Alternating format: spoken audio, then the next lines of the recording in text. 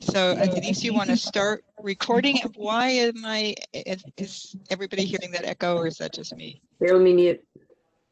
Oh, let's all of us mute. Yes, if everyone would please mute your microphones unless you're speaking. That will help a lot with the sound quality. All right. I use the headset in the hopes that increases it, although I did actually go through an entire meeting once with the thing plugged into the wrong place, and I was really just wearing it. It wasn't actually doing anything.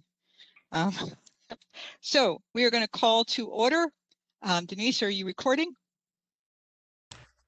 I am, Cheryl. Thank you so much for the reminder, though. Great. All right. To conduct this meeting wholly electronically, the History Commission needs to make certain findings for the record to evidence our compliance with all applicable laws.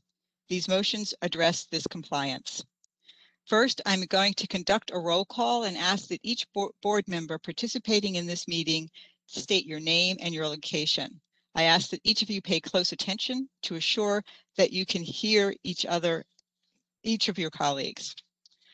So, Mary Lipsey. Mary Lipsey in Springfield, Braddock District. Gretchen Bulova is excused tonight. Carol Herrick. Carol Herrick here, McLean, Drainesville District. Elise Ruff Murray. I am here from my residence in Vienna, Virginia. Welcome, Elise. Barbara Nath. Barbara Nave here in Reston. Ann Stuntz. Here from near Vienna, Virginia. Steve Sherman. Steve Sherman in Franconia, representing Lee District. Phyllis Walker Ford.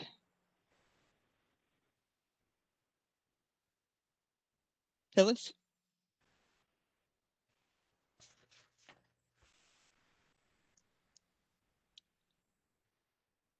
Phyllis, can you not hear me, or are you just having trouble finding that unmute button? Okay. There we go. I'm here. Phyllis Walker Ford, Clifton, Virginia, representing Lee District. Awesome. Okay, thank you. Barbara Peters. Is Barbara on yet? Okay, she might be joining us later. I don't see her yet. Yeah. Ann Barnes. To WebEx.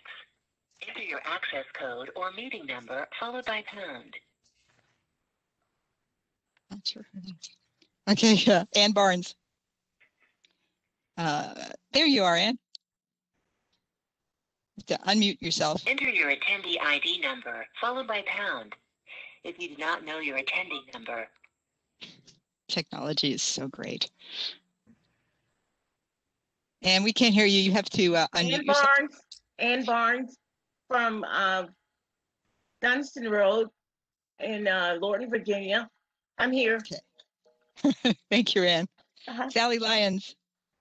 Sally Lyons in Colchester, Mount Vernon District. Tammy Manarino. Tammy Manarino. I'm 3 miles from the Mount Vernon estate. Sue Kovacs-Schumann. Sue Kovacs-Schumann, Providence District in Mantua. Okay. Lynn Garvey-Hodge. I'm here, Lynn Garvey-Hodge in Springfield District. Okay. Jordan Tannenbaum. Jordan, you have to unmute yourself. Jordan Tannenbaum, across from the preeminent academic institution of George Mason University in the North Hills subdivision of scenic Fairfax County, Virginia. Esther McCullough. Are Esther you McCullough in Herndon, Sully District. All right, excellent. Robert Beach.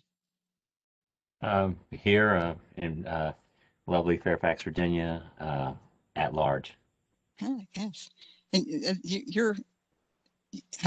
you must have gotten some new equipment there, Bob. You sound really nice. Okay, good. melodious voice there. All right, David Meyer. Can you hear me? Yes. Okay. This is David Meyer from the city of Fairfax. Okay. Excellent. All right. So,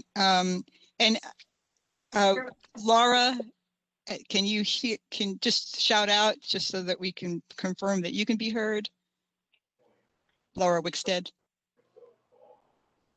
Apologies, Laura Wickstead is here. Thank you. Okay, just figured we might as well make sure we can hear everybody. Stephanie, can you also just shout out, confirm that we can hear you?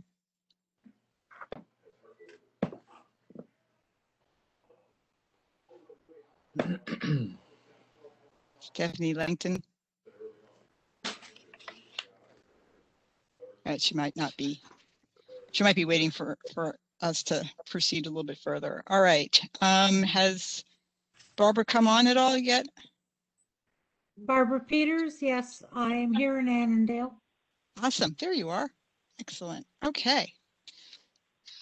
At this point, I will pass the virtual gavel to Lynn Garvey Hodge so that I may make the appropriate motions. Okay, Lynn. I move that the History Commission certify for the record that each member's voice may be adequately heard by each other member of this board. Second. Thank you, Anne. All in favor? Aye. Aye. Aye. Aye. Any opposed? Ayes have it. Second, I move that the History Commission certify that the state of emergency caused by the COVID-19 pandemic makes it unsafe for this commission and the public to physically attend this meeting in person, and the usual procedures cannot be implemented safely or practically. As a result, I further move that the Fairfax County History Commission conduct this meeting electronically through a dedicated video and audio conferencing line, and that the public may access this meeting by calling 1-800-44-621-3956 and entering access code 129-031-8563. Second. Thank you, Esther. All in favor, say aye. Aye. Aye. Aye. Aye. Any oppositions? Okay, the third motion is the need to dispense with FOIA's usual procedures. I move that the History Commission certify that the matters on its agenda today relate to the COVID emergency itself, are necessary for continuity in Fairfax County government, and or are statutorily required or necessary to continue operations and the discharge of the History Commission's lawful purposes, duties, and responsibilities. I have a second for that. Second. Jordan seconds. Okay, Jordan seconds. And all in favor? Aye. Aye. Aye. Any Aye. opposed? Anybody having any problems with that? All right, motion passes. Okay. As I mentioned during roll call, Gretchen is she's attending a different meeting, so so she has been excused. And I do want to thank Corinne Bebeck for doing our minutes again tonight as a substitute clerk. We really appreciate Corinne's help through these last couple of months. So with regard to minutes, we need a motion to approve the minutes and pay the clerk. I move we approve the minutes and pay the clerk. Jordan. You need to, let me give you the gavel back. Oh, sorry. Thank you. I forgot. Here, I got it. Okay. So Jordan made a motion. Was that Tammy who seconded? Was Sue? Sorry. All those in favor, any discussion about the minutes? All those in favor? Aye. Aye. Aye. Any, Good job. any opposed? Okay. And it passes, that motion passes. All right, Barbara, treasurer's report.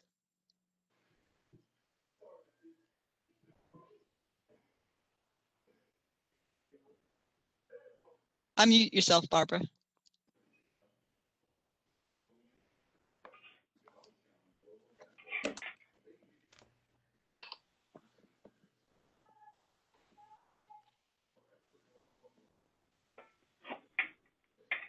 I move we approve the treasurer's report. No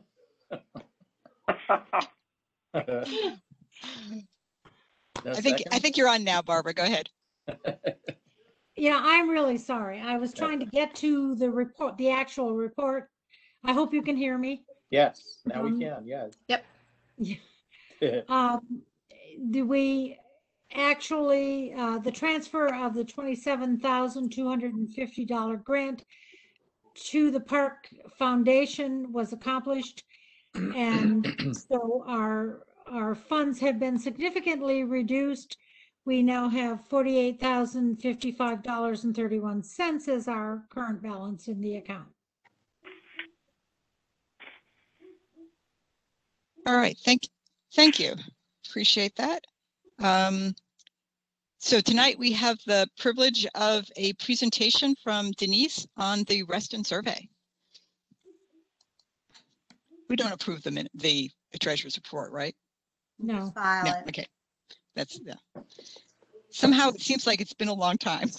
That extra week in March. All right, so Denise, would you like to share your screen and do your presentation? I will. And bear with me. It's always a curve, depending on which application you're using to figure out how to do this. So I'm going to start sharing, start the slideshow. Do you all see? Yes. Okay. Share application. I think that's okay. Okay. Do you see a slide or do you see my notes? Both. Okay. We don't have full screen yet. Oh, you don't have. Okay. So you're sharing your screen and not the app, I think. There we go. There we go. Now yeah. you got it. Okay. Still good? Okay, great. Thank you. Wonderful. All right. So good evening. I am sharing about the Reston Architectural Survey tonight.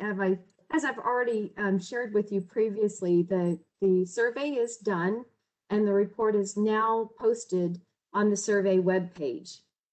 So tonight I'll be sharing with you an overview of the study's history, the findings, and next steps.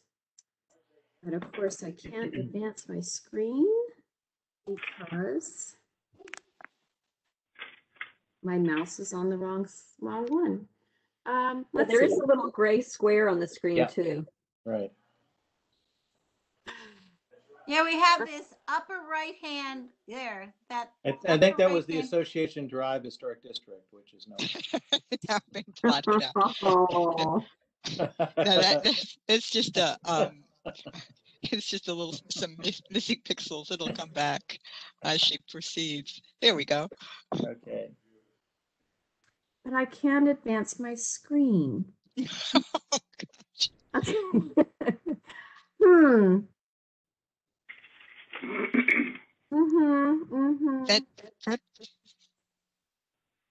Okay. Sometimes if you hit enter rather than clicking the mouse, or sometimes if you use the cursor keys, the arrow keys. Sorry about this, folks. Let's share a screen too.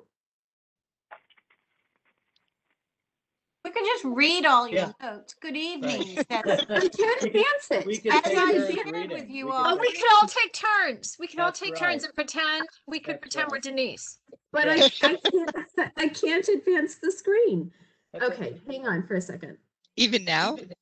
Yeah, no, I can't. My mouse is not showing up. There are two little arrows on the bottom. Slide 1 of 32. Does that work? On my screen, I see two little arrows. That's what she's trying to click, and her computer isn't recognizing the cursor. Oh wait, there we go. My mouse just worked, but you all see my notes. In 2016. Yeah. But that's okay. Yeah. You want to do it can you do it as a slideshow? We're all old, Denise. We can't read that tiny print anyway. Oh, for Pete's sake. It went away. Speak for yourself. Yeah. It went away, Denise. Okay, so this is what I'm going to do. I'm going to do it old school. I have it printed, so I'll just do it old school. Okay, so let's see. I'm going to turn this off. I'm going to do this. Thank goodness you all are friends. Oh, I'm in. you're way ahead of where I would be. Okay, and start the slideshow.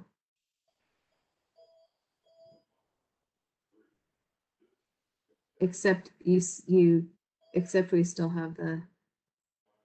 That's it. It's still have for the those of minutes. us who are hard of hearing. This works. Yeah, I mean, that's okay, Denise. I don't think you should. Okay. You know, now it goes. Now it's back. Yay. With the gray box. Right. Except Maybe I'm that way was not ahead of you. myself. The Yeah, gray that's- box. it's just because Denise is very, very far away. The gray box is Just you keep all. the gray box. Here we do it. How There we go. did Now it go it's a smaller fine? gray line. Yeah. Mostly went away. Yeah. Yeah. Okay, it's you. It's your screen. It's WebEx that's showing up as the gray box. Oh, interesting. I know. Okay, off we go. Hopefully we can do this. No. So sorry. No Here we go. apologies necessary. There we go. I can't get rid of the gray box though. Don't That's worry. okay. We can deal with the gray box. That's okay. It's like a floater in our vision. No, it'll disappear. Yeah, that's good. So in 2016, the Heritage Resource staff conducted a windshield survey of the Reston Transit Station areas, or TSAs, shown on the map in front of you. This area, the areas included were the Herndon TSA, the Reston Town Center TSA, and the Wheelie Reston East TSA. The purpose of the survey was to identify potentially significant architectural resources in these planning areas, which may possibly qualify for inclusion in the Fairfax County Inventory of Historic Sites, and therefore warrant further research. Of particular concern were any structures that had not yet been recognized in the inventory that may have had social or architectural significance to the original planning and development concepts for Reston in the early 60s and 70s.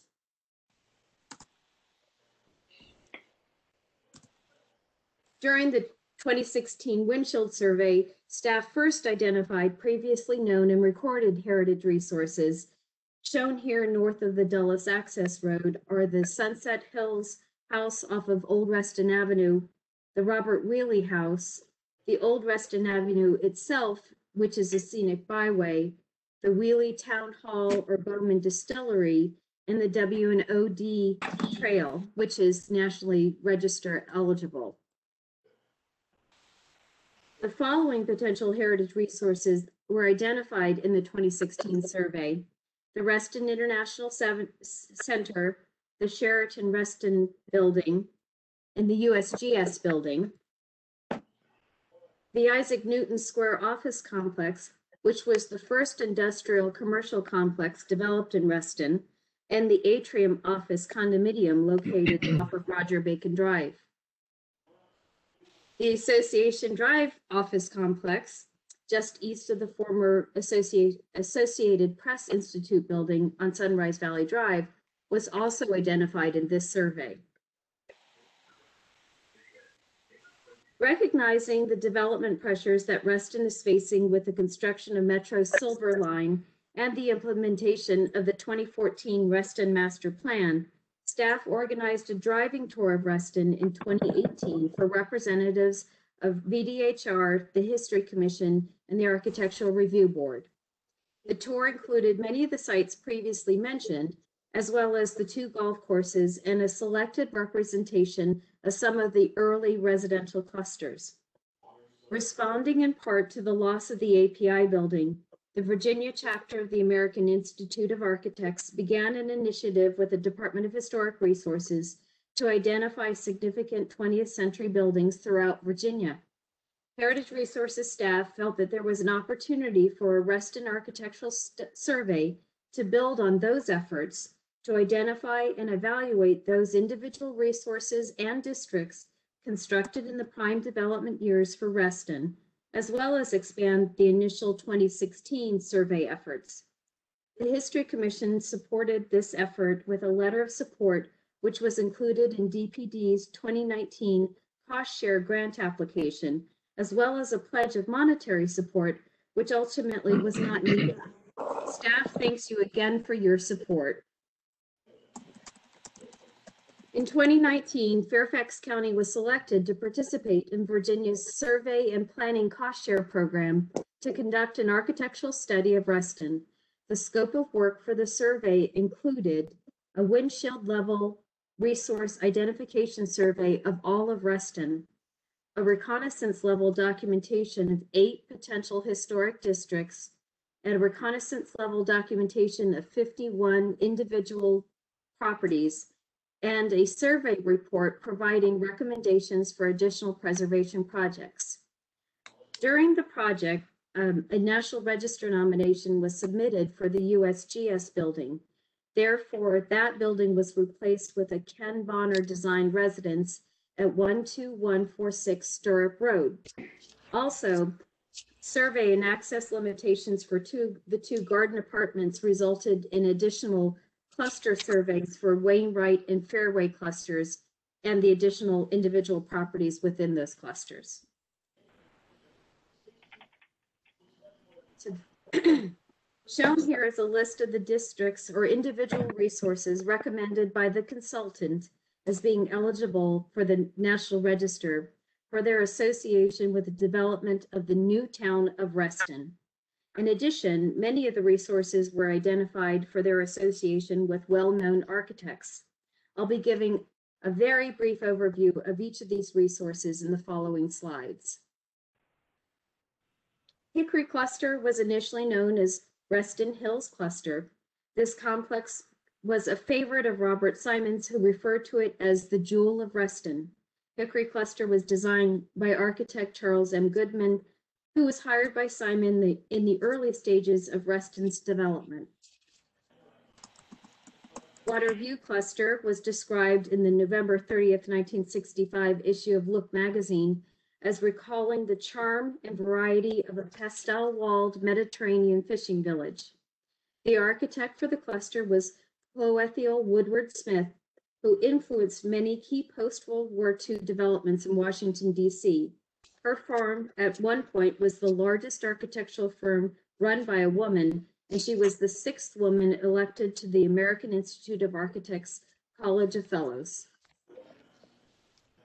Polson Cluster, built in 1966, was also designed by Woodward Smith and is one of the earlier townhouse subdivisions in the development of Reston. Golf Course Island Cluster, built in 1966, was designed by architect Louis Sauer. In 1967, Architectural Record magazine designated them as Houses of the Year. And my apologies to Barbara Nafe if I've messed his name up, but mispronounced his name. In 1966, Simon hired PARD, P-A-R-D, to design Wainwright Cluster as a high-quality design and at an affordable alternative to some of the earlier clusters. The firm is credited with selecting Louis Sauer to design Golf Course Island Cluster. Built in 1970, the Mediterranean Villa Cluster is a rare example of the domestic architecture by Robert W. Davis, who specialized in the design of hospitals and office buildings for most of his career. The Ring Road subdivisions were developed in the 1960s and early 70s.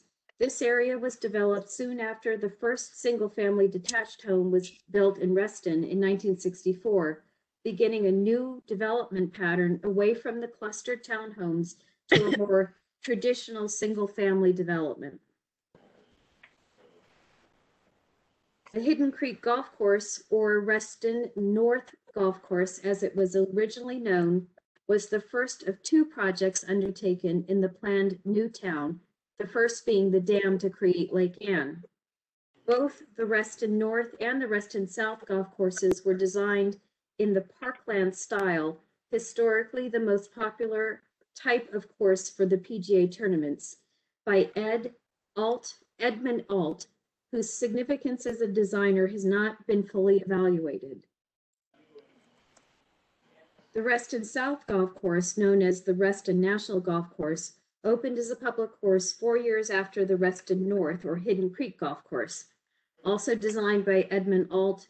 Both are associated with the development of the new town of Reston.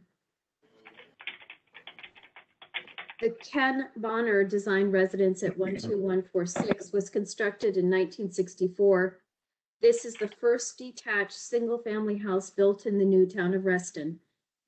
Designed by Bonner, who designed many of the single-family homes and townhouse clusters. This house marks a transition from Reston's master plan cluster developments to a more typical suburban housing model. And the Lake Ann Gulf gas station was designed by the firm Conklin and Rosant in 1966. The building's distinctive modernist design garnered an architectural prize in 1967. Fairway Cluster, the Sheraton Reston Hotel, and the Atrium Office Condominium were all found to be less than 50 years old and likely not to meet the criterion consideration G for exceptional significance. However, it was recommended that they be reevaluated once they reach 50 years of age. So when built in 1972, the 22-unit Fairway Cluster was called Golf Course Village Townhouse, recommended reevaluated in 2022 when it becomes 50 years old. The Sheraton Reston Hotel and Office Complex was designed by the firm Lyle, Bissett, Carlisle, and Wolf of Columbia, South Carolina. Further research is recommended into the firm to determine how the building contributes to its body of work. And built in 1974, the Atrium is considered to be an early, if not the first, office condominium complex in the country. The courtyard can be described as a vernacular modernism. It has a series of irregular geometrical shapes, tiered raised beds with wooden retaining walls, and the building merits further study. 5 resources were surveyed, were recommended not eligible, as likely not eligible for the National Register, primarily due to their loss of integrity, and some of them had not quite reached 50 years of age, and those 5 are shown here. Next steps for the survey. The properties that were recommended eligible for the National Register or recommended for further study will be added to the county survey layer. They've already been recorded in the statewide VCRIS system as part of the survey. Staff will be presenting the study findings to the Reston Master Task Force in May. There may be an opportunity for possibly adding text or a map of the National Register eligible surveyed sites to the comprehensive plan for Reston through the remaster planning process, which DPD is currently undertaking with the task force. And as recommended in the survey, any property recommended potentially eligible for or meriting further study should undergo intensive survey in the event of a rezoning or planned demolition. And that is the end of my presentation, and hopefully I can exit this and find my way back to you. Denise, I have a question. This is Mary. Yes. Hi, Mary. It feels like it was about 10 years ago, but I can't really remember. A lady invited me out to Reston to a townhouse area near the golf course and a cemetery out there. Yeah. Okay, I just wanted to make sure that was, I know it's not an architecture feature, but I just wondered if it's on a survey anywhere. Well, it's on, I believe it's on the cemetery survey. Is that correct, Mary? At least we know of it. Okay. It's near the Fairfax Lodge. Yes. Yes. Okay, Yes. good. All right, thank you. Yep. This is Barbara, Denise. Am I sadly correct that the atrium is going to be taken down? Oh, interesting. I have I don't know. There's so much happening at that intersection there. Yeah. And so much is being, and somehow that was in my head. I hope I'm incorrect. I know that they are constructing an overpass of Wheelie Avenue for the W&OD bike trail. Right. And I'm aware of that. I'm also aware of the Isaac Newton redevelopment, which you all were briefed on by the developer.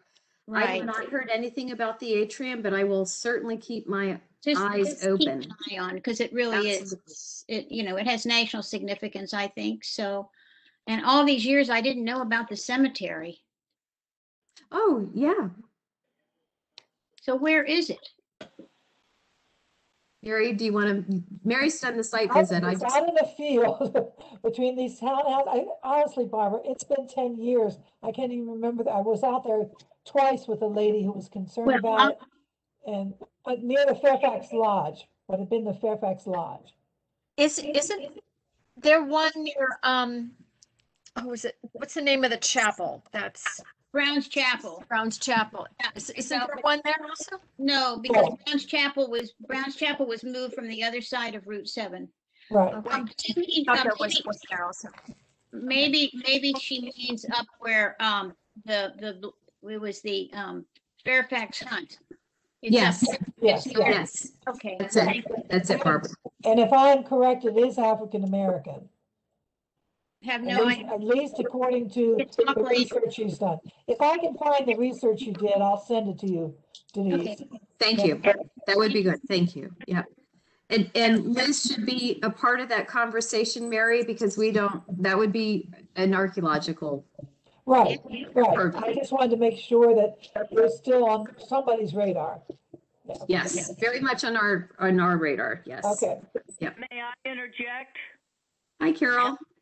Yeah, it's the cemetery is on Hunter Mill Road. It's right beside the Reston Zoo. Right. That's where Fairfax Hunt was. Thank you, Carol. It's what I thought. Yeah. I would just like to say I'm just terribly disappointed. I lived in the Cameron Crescent Apartments in Reston in 1971, and they weren't mentioned tonight. I don't know when they were built. So Cameron Crescent, both Cameron Crescent and the other apartments, I'm sorry, I don't have the name of them in front of me. They were inaccessible to the surveyor. So they have been designated as sites recommended for further study. Yep. The two apartment buildings, Cameron Crescent and Fairway. Thank you. Thanks, Barbara. Yeah. So I don't have photos of those. Yeah, they're renovating, but I think that it was saved from being torn down with the redevelopment of Lake Anne. So I think it'll be there. But it's above the gas station. Yeah. Right. Oh, I've got a question, Denise. This is Ann Stuntz. There were a couple of slides in the January 5th briefing that were called Consider. And they just have long list, several dozen lists of subdivisions and clusters and housing. And so is that more part of the stuff that they're saying we should also look at and don't forget they exist? And right, we part of that survey report was to request that she make recommendations for future work, and that considered list was the recommendations for future work. Right. Hey, Denise, are all of the properties that you showed us tonight and all the ones that the surveyor thought might be historic properties potentially eligible for inventory or register 50 years old now, or are there some that aren't?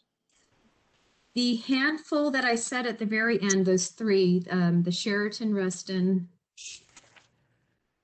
the Atrium, and let me come up with it. The elementary. Oh, no. Fairway Cluster.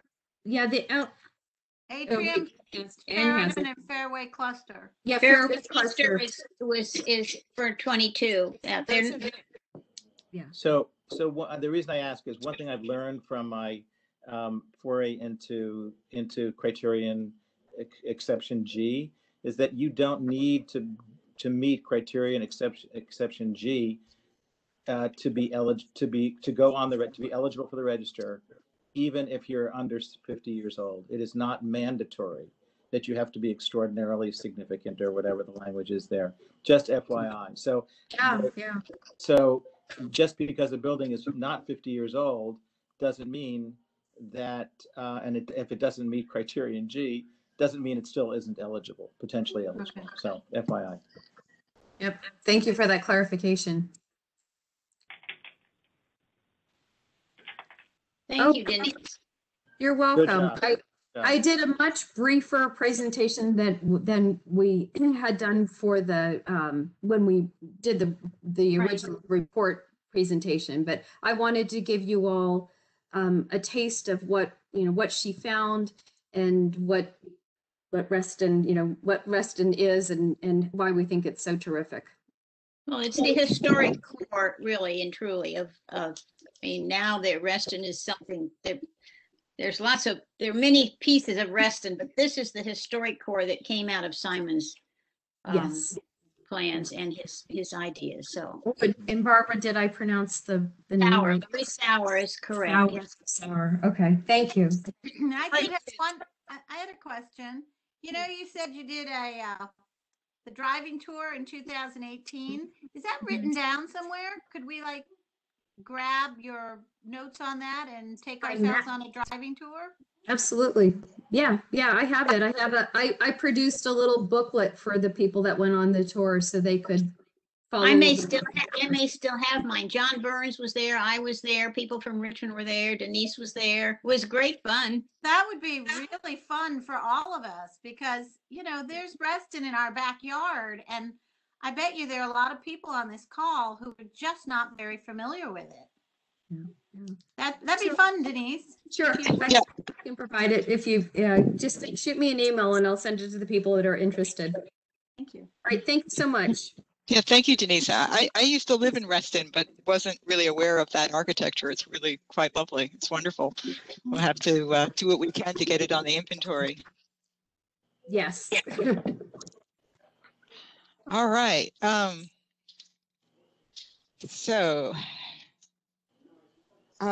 Let's continue with unfinished business.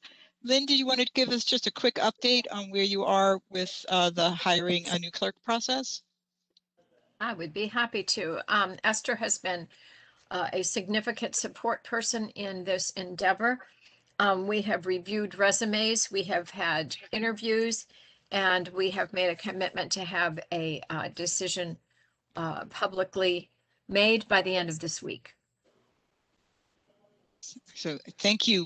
Both you and Esther have done a tremendous job, and I'm really grateful for you all lending your expertise and efficiently and effectively doing this so quickly. You're welcome. All right, Tammy, River Farm, you want to update us on what's going on with River Farm? Sure. I was going to say, as you guys know, the Planning Commission met on March 11th, and it was a very good turnout. Apparently they got 92 submissions of testimony and 18 people signed up to speak in favor of the measure. So it was very well attended. The HS lawyers did send a letter to the Planning Commission right beforehand with several key points that they wanted to raise. They said that the amendments were unnecessary and unfair to AHS. If anyone's interested, we have a copy of that. The Planning Commission nevertheless voted unanimously to approve the plan and zoning amendment.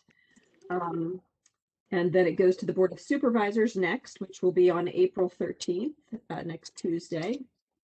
And then I did want to update you guys on SB 1457, which we talked about last month, which would allow Fairfax County to include a provision in its historic preservation ordinance that would allow public access to the historic area, and it would also give them the authority to prevent subdivision. So that bill had already made it through the Senate at the last time we had talked. Had already made it through the legislature and was waiting for Governor Northam's signature. He did not sign it on the 30th, but he sent it back with a recommendation that it be made effective upon signature because an emergency exists. So that went back today to the legislature and it passed. So now it is awaiting his signature again. So so he sent it back for I think what we would say is a positive reason. So that is what's going on with that. And the only question is, do we want to just leave our statements that we've sent forward regarding River Farm? Do we want to just leave those be, or do we want to make an additional statement before the Board of Supervisors meeting?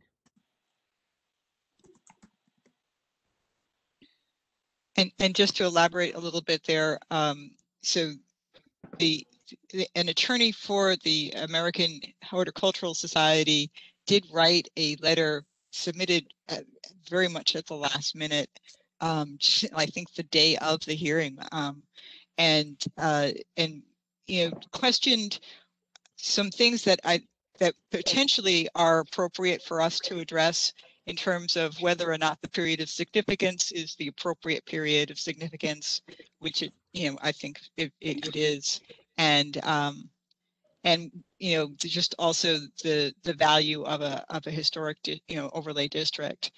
So I don't know if it would be useful, Denise, to add those comments and to sort of retool our letter, or whether we just send the same letter that we sent to the Planning Commission.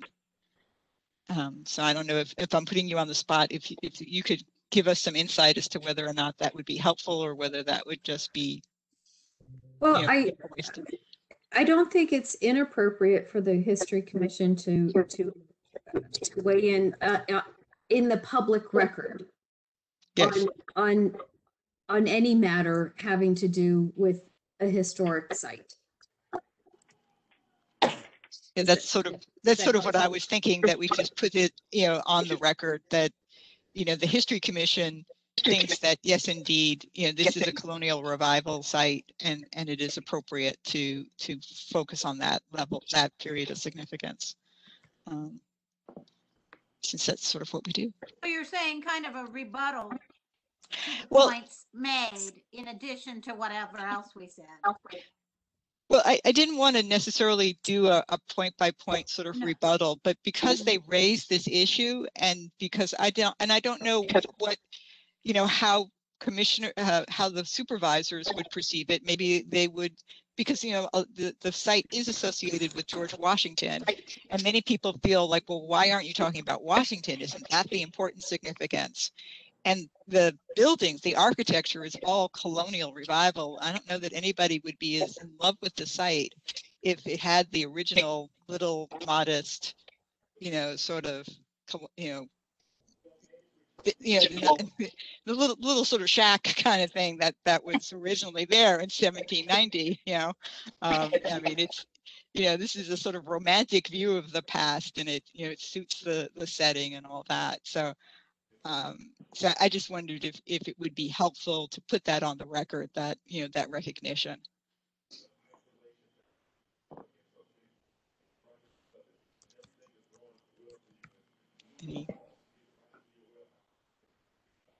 Any comments or questions or concerns about that?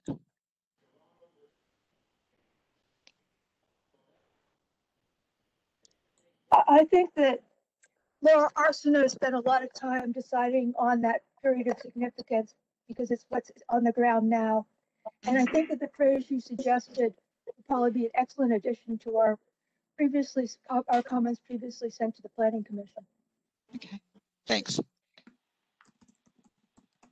All right. All right.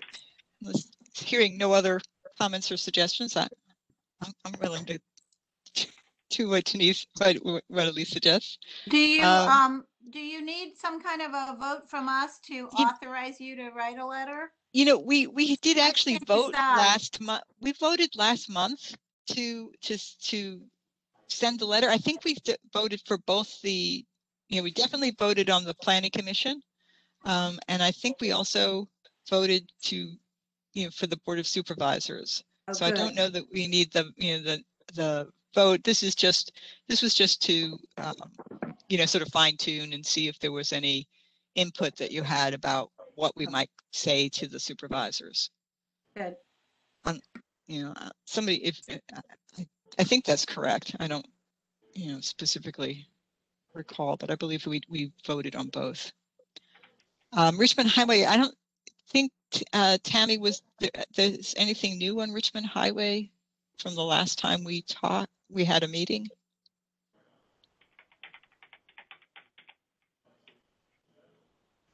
Tammy, did I lose you? Where is Tammy? She's way down here. There she is. She may have stepped away for a second.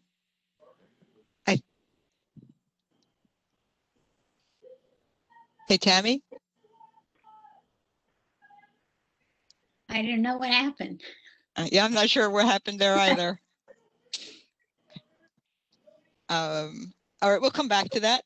Okay. We'll proceed with Soapstone Connector because I know Jordan has something to fill us out, update us there, but I don't know that there is anything on BRT. Okay, so Soapstone, a consultation was held last Tuesday evening with the FHWA, the State Preservation Officer, oodles of developers, and the Virginia DOT, the Fairfax County DOT, and Denise was there, the county planning and zoning, John Burns was there. There were a number of people speaking about this project. This is the purpose of this consultation was to talk about mitigation of the adverse effect, which is basically the destruction of Association Drive Historic District for the Soapstone Connector. I was able to get a read from a 4F expert right before the weekend before the meeting, just to make sure that there was nothing that I could put forth to question the analysis that was done of about 6 or 7 different alternatives. And I was assured by him, and I trust his judgment on this, that that the work had been done properly, and that there really was nothing they could poke a hole in. That now the whole strategy shifted to mitigation and what we could get before the buildings were destroyed. So that's basically what went on. There were a lot of suggestions. There's documentation is what you do in a situation like this. And John Burns spoke very early and very directly and authoritatively about Habs hair drawings and their various levels of Habs hair. And it was suggested that we consult with Habs and they would advise what level was needed so that there was some record. We talked about, I mentioned how about doing a virtual tour of Association Drive Historic District, talked about signage, talked about not only the buildings have hair, but also the Historic American Landscape, HALS Landscape Survey, which is a like agency, and its forte, as the name suggests, is on landscapes, historic landscapes. And there was recommended that there be some kind of exhibit on perhaps on Reston or on the Association Drive, that it be that we put something about this in the Reston Museum, that we put records that records be given not only to the State Historic Preservation Officer, but also perhaps to the Virginia Room. There are a number of, we were encouraged to let our creative juices flow wildly, so we tried our best. The owners of the property, of course, had to make a statement about how they felt that it was not significant. They would pay no money to do any of the mitigation, how outraged they were. And I curbed my desire to let them have it.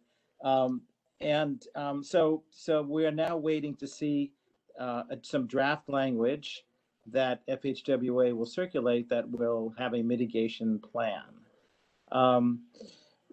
Let me just also add that one other thing I did is kind of a last gasp in this case, was that I informed Preservation Virginia that they compile this most endangered list. And I sent them pictures of the Association Drive, and I have given them the documentation that I've been looking at. And they are considering, in fact, today I just sent a little note hoping to get some read before our meeting as to whether or not they've made their decision to include the Association Drive as a most endangered property. That, if nothing else, will get it some publicity. Don't know that that will help, but it certainly couldn't hurt at this point. That's for sure. Denise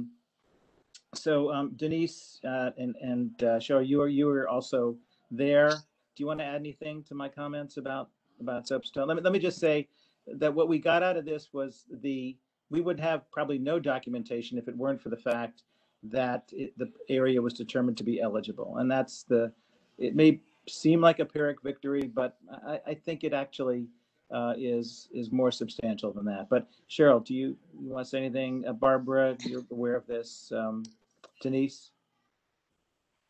Yeah, I thought it was a really good meeting, and that you had made some good, Jordan specifically mentioned the Reston Museum and including them in any sort of public, interpretation of the site. And I think, Jordan, was it you who suggested a sort of interior virtual documentation in addition to the standard?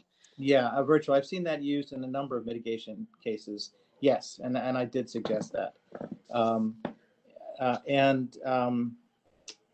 So I don't know that they would do that, but also I wanted it made very clear in the draft memo of agreement as to who was going to pay for this. That oftentimes is an issue.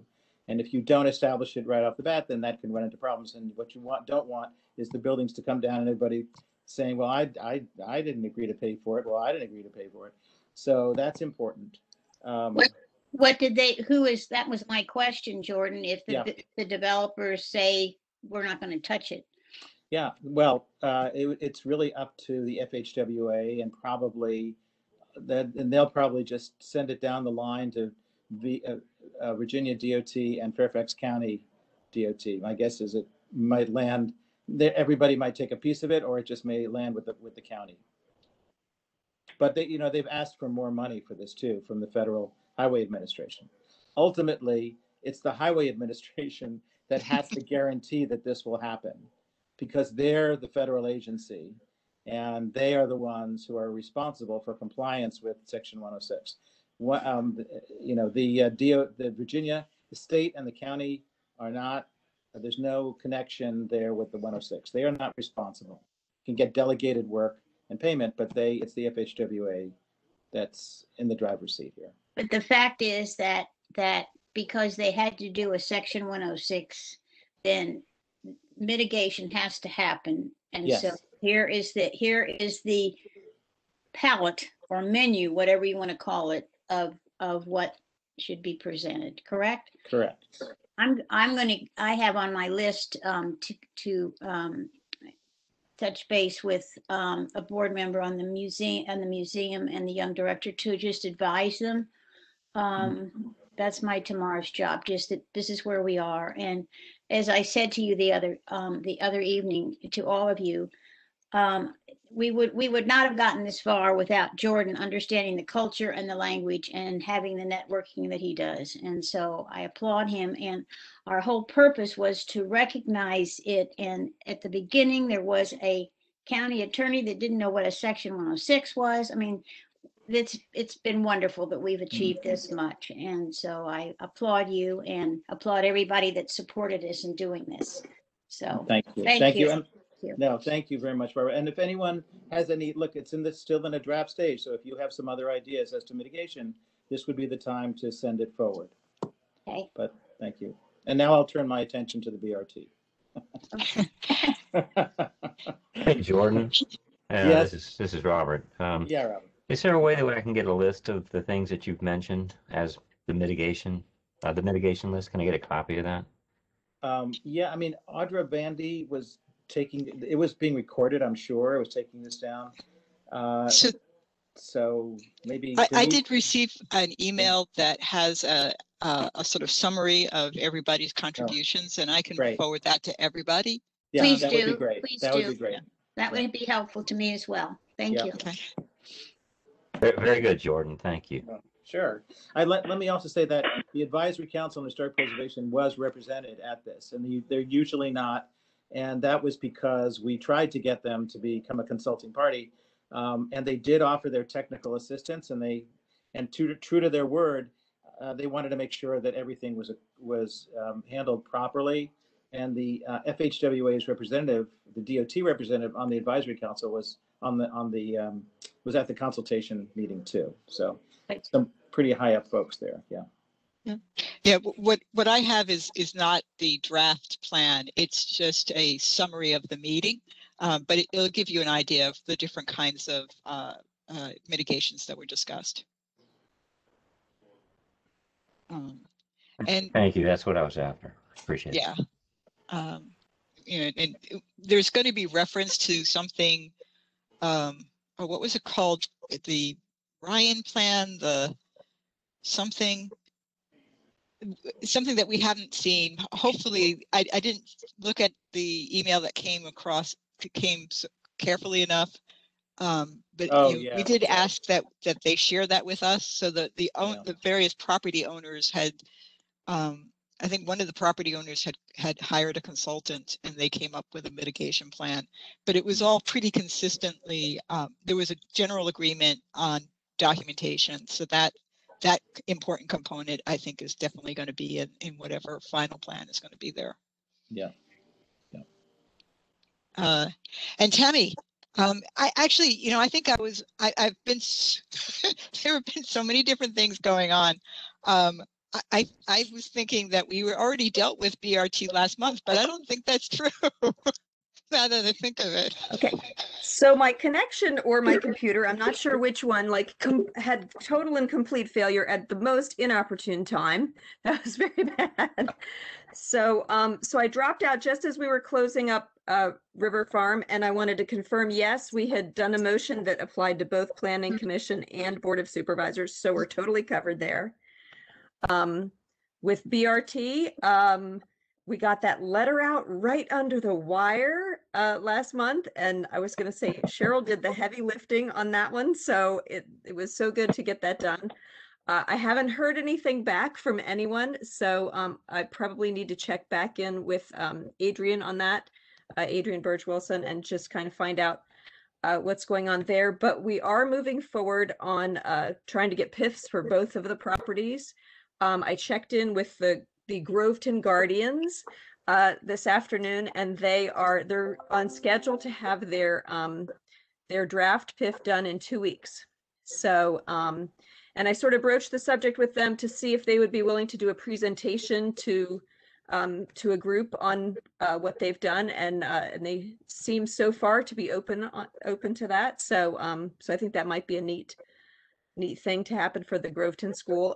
And then Chris Barbashek and I have been working on the nomination for the Fairfax County Historic Inventory for the Wells Fargo Bank. And so hopefully we will have that done in a couple weeks. We're taking one last stab at trying to get inside the building.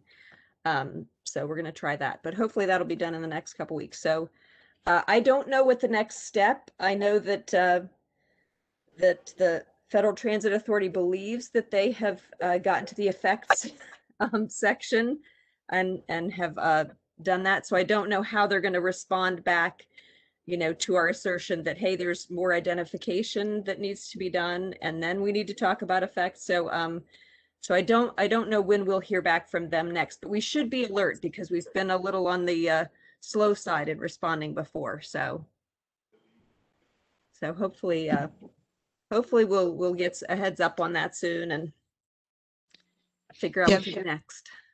To explain, we there was something of an impasse where the History Commission was, and also the DPD and the Denise's group were presenting these, suggesting that these buildings, Wells Fargo and Groveton, were potentially eligible and should be considered, should be treated that way, and they kept saying no, they aren't, and eventually what happened was that Tammy actually reached out to DHR, and they were not fully aware of the conversations and the arguments and the evidence that was being presented, and Tammy shared all of that with Adrian, and then they were like, hey, yeah, you should continue to push for these, and they she actually encouraged that they put in preliminary information forms on those buildings.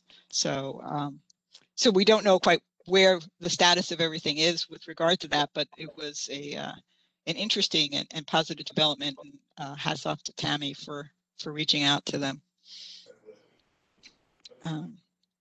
Yeah, they were encouraging. I think it was a good sign, and just in our interactions with experts on the Wells Fargo Bank and on the Groveton School, it sounds like it's pretty reasonable that these should be considered eligible. So hopefully that's the path we're on. All right. Okay, any questions or comments on any of those updates? I don't have it on the agenda, but we do. I'll just quickly mention in terms of new business. It's not really new business, but since it is new, is that we will have a new commissioner who was just appointed on March 23rd by the Board of Supervisors. Sue, I'm not sure if I'm going to pronounce her name correctly. Subhi Mehdi, Mehdi. Sorry. So it's Subhi, and then the last name is Mehdi, has been appointed by Supervisor Faust, and will be replacing Greg Wilson. And so she should be joining us hopefully next month. Staff reports. Liz.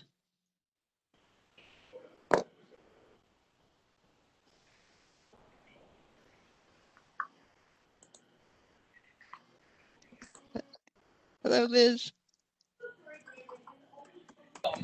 Just 1 second, Cheryl. If you can let somebody else go ahead of me, that would be helpful. Sure, not a problem. Who's up next? I think it's collection. Stephanie, are you Heritage Branch? Stephanie, are you ready to present? Good evening, everyone.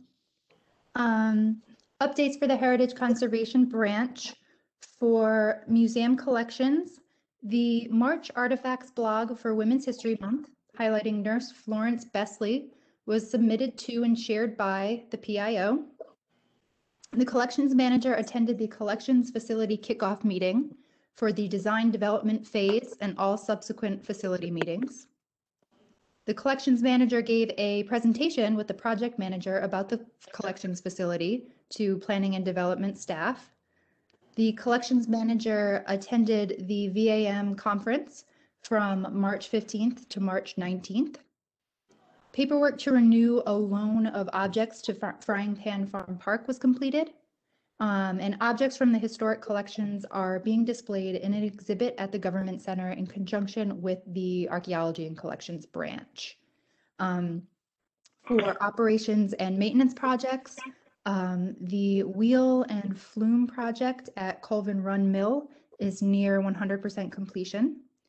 A request for proposals for a historic structure report as well as a treatment plan is being prepared for the Banks House. Staff also completed an SOP on advertising resident curator program properties on social media using Facebook and Instagram. Under volunteers for Historic Sites Volunteer Corps, last month 20 volunteers came out to help with the Clemmy John Tree landscape cleanup and bathhouse removal. The next cleanup event is a landscape cleanup event scheduled for Saturday, April 10th at Ash Grove. And is Bob Beach on the line? Should I do the resident curator program updates, or will that go in committee? Either way, it doesn't matter. I'm online. You can read it. It's fine. Oh, alrighty. Thank you. Yeah, absolutely. Thanks. For the resident curator program updates, the full term resident curator program lease for the Hannah P. Clark and Yeti property was approved by the Board of Supervisors on March 23rd. So that's really exciting. The lease term is 12 years. A BOS public hearing for the curator lease for Service Source at the Elmore Farmhouse will be held on May 4th. So that's exciting as well, two great curator properties. The curator at Turner Farmhouse continues with improvements to the farmhouse interior, currently painting interior trim. Meanwhile, the special exception application is under review by the Department of Planning and Zoning. The curator at the Sempson House has completed his master bathroom renovation, and covered porch repair is an upcoming project. And in fact, for the Stemson House and the Hannah P. Clark and Yeti House, there will be virtual open house events that we will be hosting on our resident curator program website. We'll be posting the videos in the upcoming months showcasing some of these projects. We have yet to film the event for Turner Farmhouse, but that will be coming up as well. And we'll keep you posted on those dates. And then finally, well repairs have been made at the Margaret White Gardens property. Are there any questions? Thank you. Thank you. Yes, thank you, Stephanie. Appreciate that. Absolutely. Laura, why don't we go? We'll continue on with you. We'll sort of come back to. We'll give Liz lots of time. It sounded like there was some small crisis there. So, Laura, you want to report on the Virginia room? Greetings all. I won't read it to you because you all have had a chance to look at it. I just want to bring your attention to the first and last items. With great regret, archival Virginia Room Glee, we accepted collections from the Great Falls Historical Society. We were sorry to see that they disbanded after so many years, and they gave to the Virginia Room a very generous check of $20,000 that goes to the foundation, the Library Foundation, to support the work of the Virginia Room. So, wow, what a way to go out. And at the bottom of the report, you'll see that finding aids have been added to virginiaheritage.org. Chris has been working hard processing Orange Hunt Estates, Mount Vernon Council of Citizens Associations, the Mary Goins Roots Collection, Henry H. Douglas, Haight Barlow Family Collection, and then some county papers. So our Fairfax County records continue to grow, and we're so pleased about that. So enough from the Virginia Room. Thank you. Actually, yeah, yeah, it's really, yeah. I mean, it's wonderful that you're getting that money set for the circumstances. I will point out that you have the digital photos up, and that those links actually work. I clicked on that this afternoon and had fun going through all the photographs. Well, I did the same thing. I think that is a really nice improvement. It's really nice, Laura. Oh, good. Well, that's in toward the top. It says FCPL's digital photo repository vital. So we're adding. You can actually look at a picture and not just read the description of it. So the Fairfax County Library System purchased this software, and Chris has been working, adding photographs that over the years he and Elaine have scanned as people have requested them. So we're very exciting that those are being added to constantly.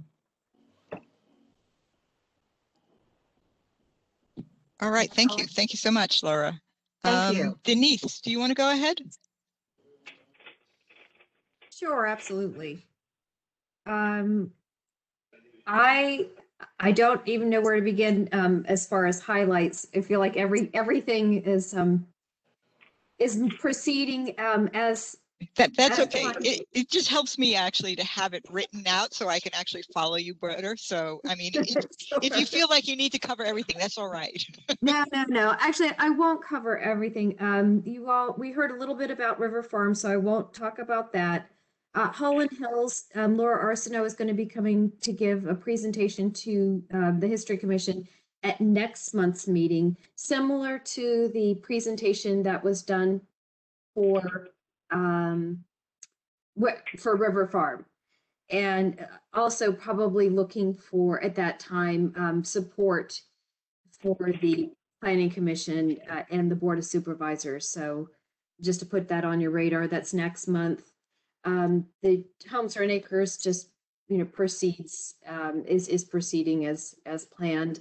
I don't have a date for the next month's meeting, but the last month, there was a larger public meeting held, not just for the task force, but for the larger community on March 22nd. Reston survey we just heard about. Gum Springs we're still working on the staff level to seat a work group for Gum Springs, but that is proceeding now, and I feel confident that we're going to get that launched soon. The Pride of Fairfax, we had a meeting, a stakeholders meeting on March 8th, and I talked with I had an update from the consultant just this week, and they've gotten a lot of good information. They got a lot of good context from the stakeholders meeting and have had subsequent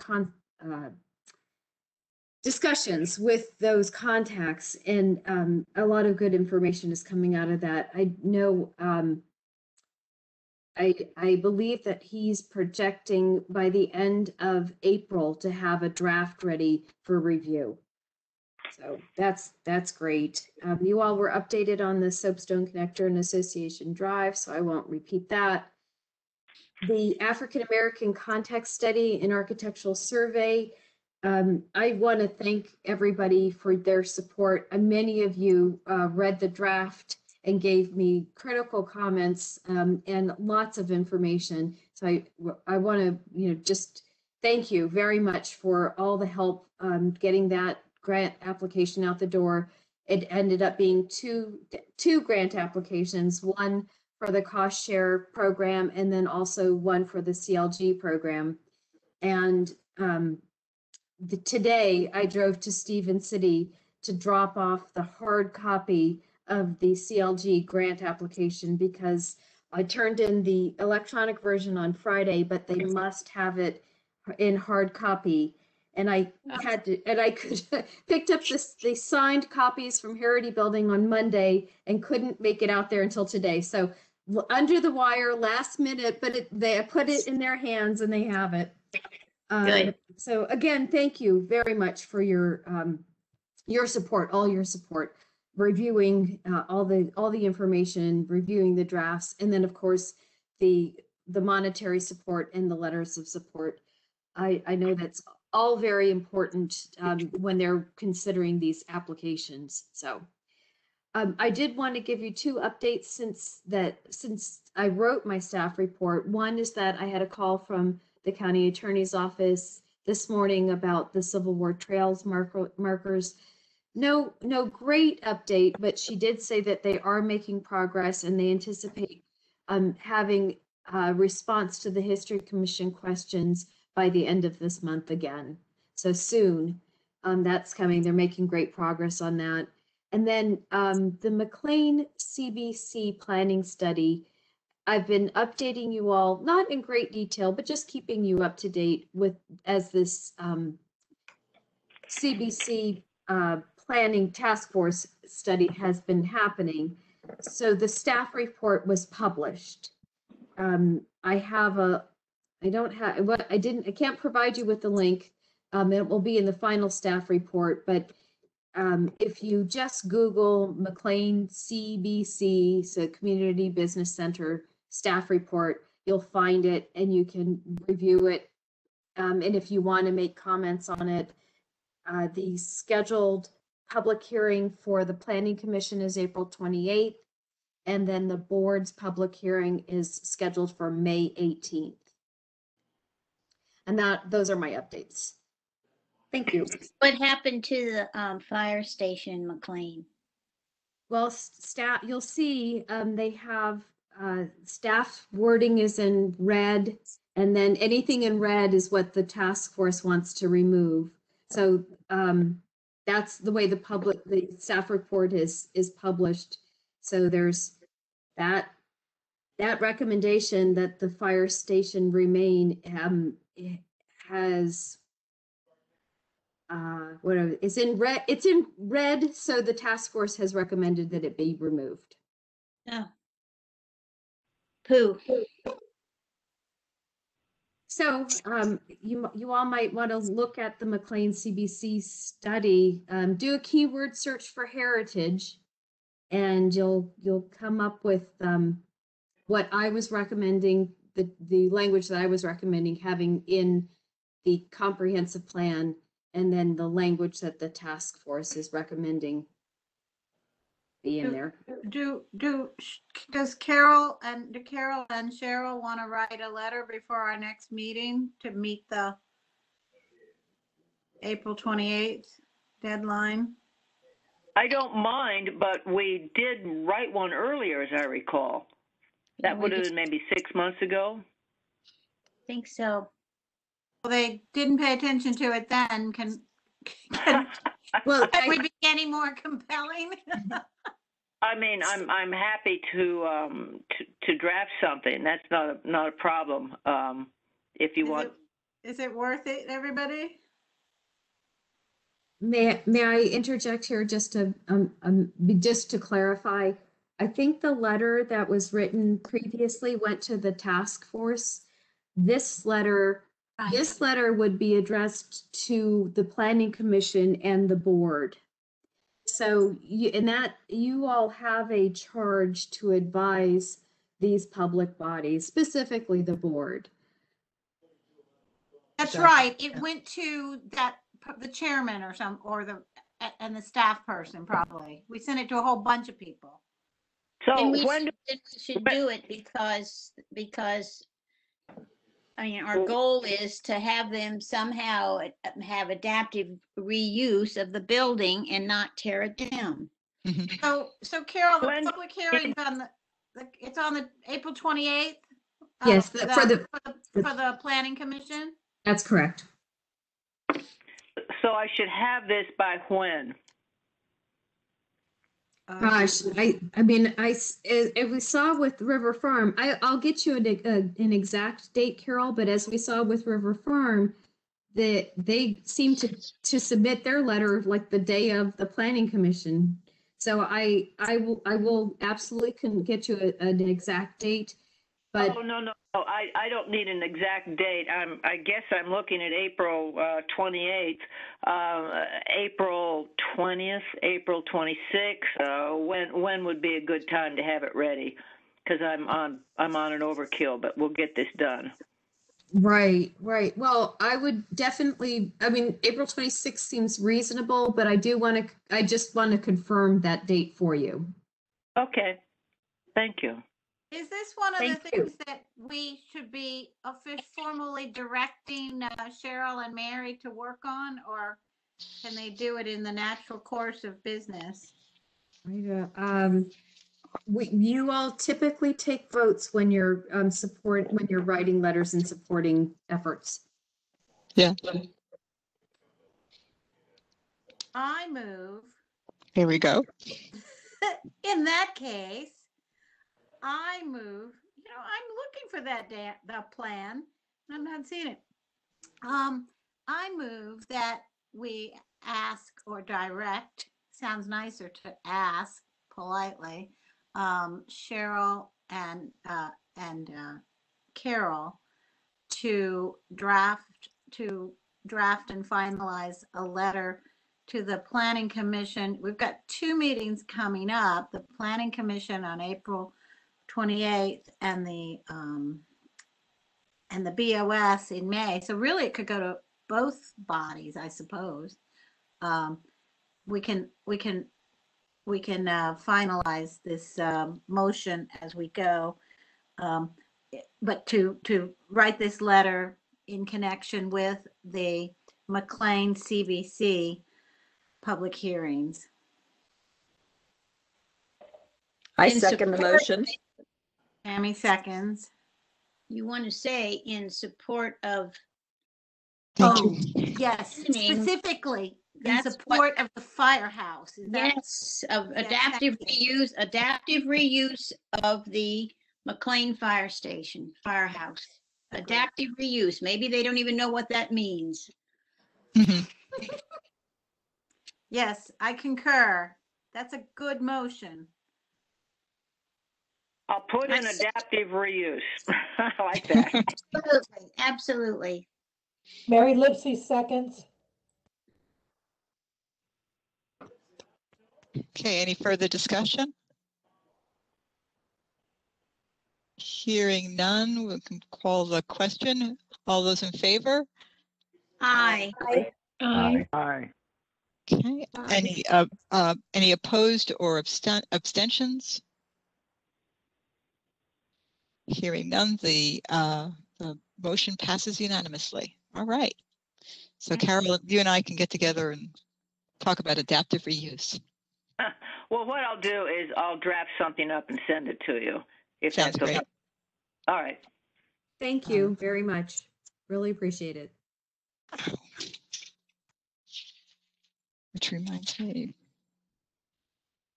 Sorry, I just remembered something when she said send you that Barbara Nape. I owe you a response to your suggestions for something for the history conference. I also want to mention that Sue Kovac-Schumann, excuse me, put the link to the McLean CBC study in the chat. Awesome. Good. Oh. I did find it. Is that the one that's March 8th? Does that sound right? Who knows? Lynn, do you want to quickly do anything before you go, or do you need to leave right now? I can say, I guess, what I just wrote you. Folks, I'm going to thank you first for your compassion and patience with my needing to drop off these meetings. Tonight is the last night I will need to do this. It is my final class, and my graduation is the 4th of May. And I'm proud to say my papers have all come back with glowing comments, and I'm very excited for this new piece of my life. So thank you for understanding, guys. Congratulations. Thank you. Congratulations. Congratulations. And Are we ready for Liz? I guess, oh, I forgot about Liz. I'm so sorry, Liz. That's perfectly fine. I apologize. I was sitting here and I got a desperate message from someone that I needed to go on to another Zoom meeting and answer a citizen question. So when I had to do that, it was because I was trying to do two things at once. So my sincere apologies, because I had dropped off that meeting when this one started, but I was called back. Liz, I think it's really hard to be in two places at once, even virtually. Exactly. In any case, just to give you a brief rundown, staff is continuing to catalog the artifacts from Lincoln Lewis Vinoy so we can finish that report. We're continuing, and this gets very boring because I say the same thing over and over again, but we're continuing our field and lab efforts for Riverbend Park, but we're making good progress and finding interesting things. And at some point in time, I can have staff come in and make a presentation about the findings at Riverbend if you all would be interested in that. We're in the process of writing up the report on the salvage excavations that took place at Confederate Fortifications Historic Site after the looting on the site. So we do have one of our folks doing that. We had a small project out at Halifax Point Park, which is in the Solid Woodlands group of parkland, and they were putting in planting trees there. So we did archaeology in the area where the trees were. There had been previously archaeology on some adjacent property where we found both artifacts having to do with historic plantation house and dwellings for enslaved individuals. So we wanted to make sure that we covered that area and made sure that nothing was impacted. Currently, as far as Green Spring Park, they're looking to put in a garden feature, and staff will be going out in the field for about a week to do some archaeology before that's installed. We've been working on, as far as countywide meetings and other things, and park projects, we've been attending a whole slew of meetings on various different properties, both for parkland and countywide. They're listed. Unless somebody has a specific question, I won't enumerate them. On the topic of archaeological collections, we're working very hard to return deaccessioned materials to the appropriate jurisdictions. And back when, in the 1980s, when a lot of surrounding jurisdictions did not have curation facilities, the archaeologists who were employed at the time were very open in taking collections from other places. We're returning those collections to their proper homes. So again, that is an ongoing process, but it's close to being done at this point.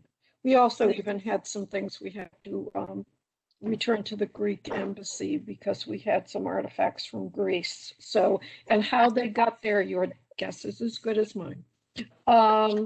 In any case,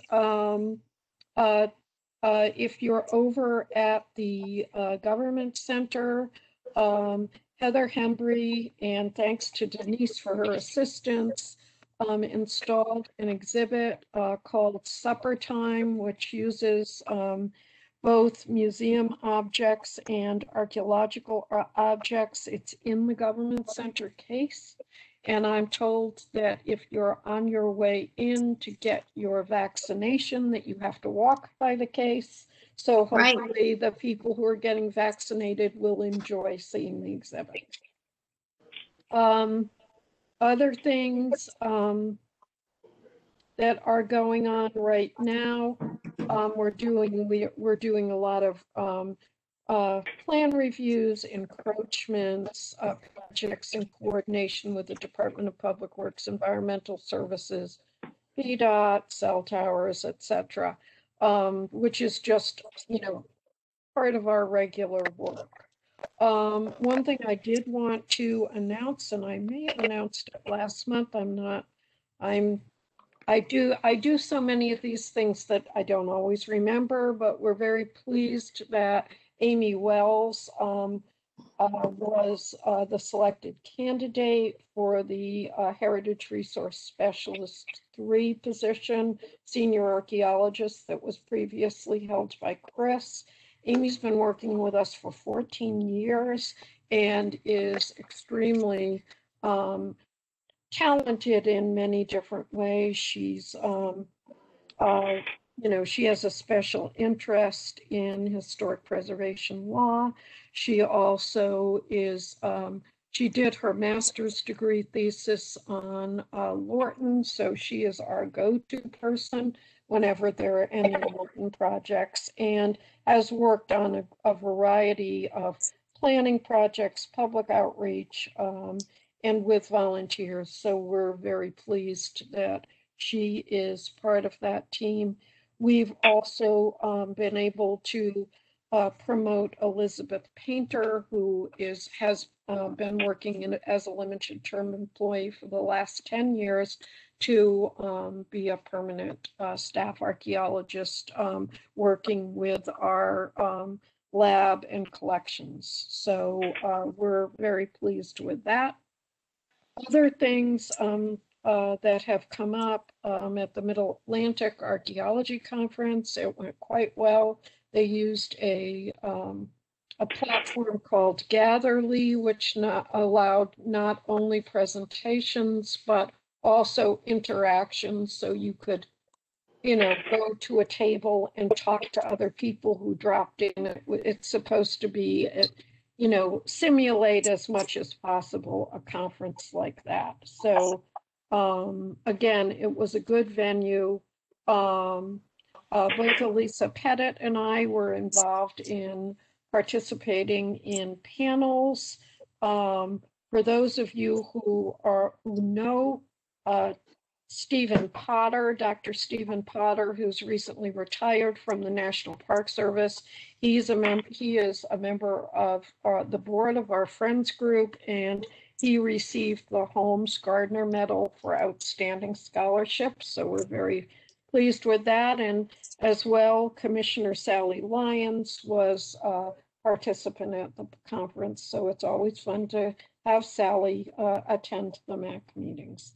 And finally, and Sally probably will announce this as well, Archaeology, Friends of Fairfax Archaeology in Gunston Hall sponsored a virtual symposium at, virtual, so with Gunston Hall, entitled Hidden Histories, and Brendan Burke, Molly Kerr, Sean Devlin, and Henry Ward all participated. And my understanding is it was recorded and it will be available. So if I get that information, I'll share it with folks. Anyway, that's all I need to say. This is Tammy Manarino. I had a question, Liz, about the derelict buildings at Mount Air. I was curious, was it the barn and what else is coming down? The two buildings that are proposed to be demolished are the tenant house and the barn. The barn, in one of the storms in the last few years, had a couple of trees fall on it. So it's beyond, being able to be saved. The initial demolition work will be for the tenant house, and then that area will be able to be used for staging for demolishing the barn.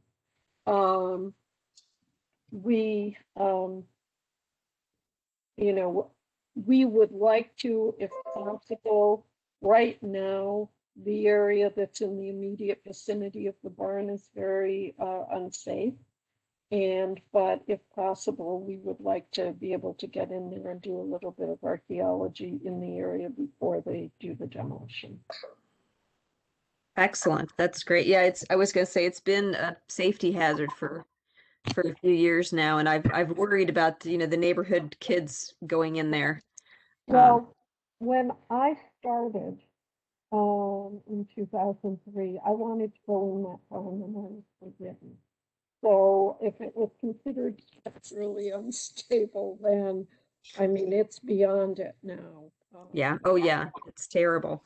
So well, I hope there's some ability to do some archaeology if it can be done safely. That would be great. Yeah, no, there's been phase 1 archaeology that's been done outside the fence all around it.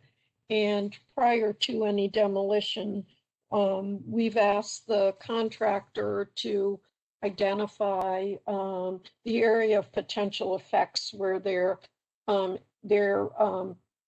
heavy machinery will be seated, where it will drive, et cetera, to make sure that those areas are cleared. And they kept saying things to us like grading, and we're like, no, and other words like that. So we will have somebody when the area around the tenant house has been cleared for some time. But the area around the barn, we need a specific, area of potential effects from them. And then anything that's done at Mount Air, there will be archaeological monitoring that will take place. That's great. That's wonderful. Thank you. You're welcome.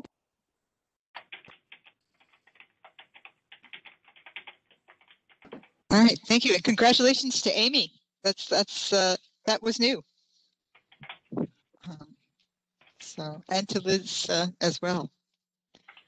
All right. I guess now we can move on to committee reports unless there are any more questions or comments for Liz or for any of the other staff reports. Okay.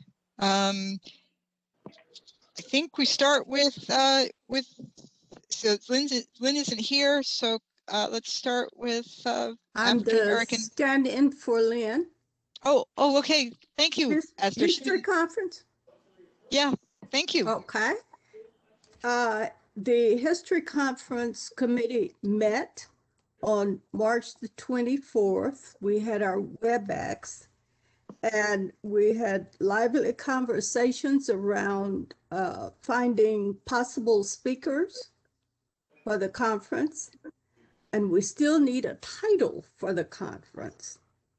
So the next meeting is April 28th, 7:30 p.m. a WebEx. That's about it. Okay. Yeah, and thank you. Yes, they're trying to integrate, the American History Initiative, the request that came from that committee as well. So yes, and I guess nothing to report for awards. And let's go to Phyllis then, and Phyllis or Mary. Good evening. The African American History Initiative Committee met on March 9th at 2:30, and there were 13 members in attendance. Each committee member gave a report on site African American history items that had been identified in their district, and those included oral history interviews, documents, research papers, newspaper articles, videos, historic sites, and Mary had compiled a complete list across the county for cemeteries and historical sites. We had discussion centering around creating a template for collecting the data, and also there was a discussion about writing a proclamation describing the initiative to the Board of Supervisors. And finally, it was suggested that committee members send resources that could apply to the whole county to Mary and myself. This would eliminate a duplication of each district turning in the same source. An example was the National Park Service, the Road to Freedom website. Our next meeting is scheduled April 13th at 2:30. Thank you. All right, thank you very much. Any questions or comments? There was also, you wanted to place that committee on prominently on the website, the way the Confederate names effort was, and I just need some text from you or Mary to put place to sort of get that set up. Gretchen's not here. Elise, would you like to report for inventory? For inventory, I understand that last month the nomination for the William H. Goldsmith House was distributed to the commission. And if that was true, it's time we need since you've had your month review and nobody seems to have had any comments, it's time to make a motion to place it on the inventory. So I move that the History Commission place the William H. Goldsmith House in the Fairfax County Inventory of Historic Sites. I'll second. Barbara Nave will second.